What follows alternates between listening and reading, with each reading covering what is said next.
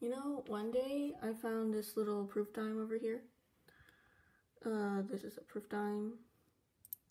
So on the left, I have a proof dime right here.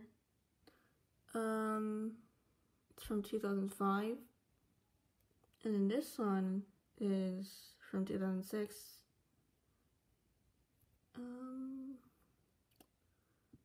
And you can probably see that the 2006 one is way thicker. So I was like, is this a fake dime? So I searched on Google and I found this thing. It's called a proof dime, or just a proof. It's just a proof. It doesn't really have to be a dime. I think it could be any coin, but I'm not sure. But there's this thing called a proof, and it basically has this slow striking process or whatever. And I think it's just sharper and in better condition, which is like, you know, pretty good. You can probably tell that they have remarkable differences.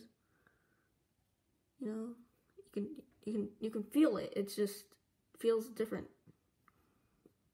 They just feel thinner.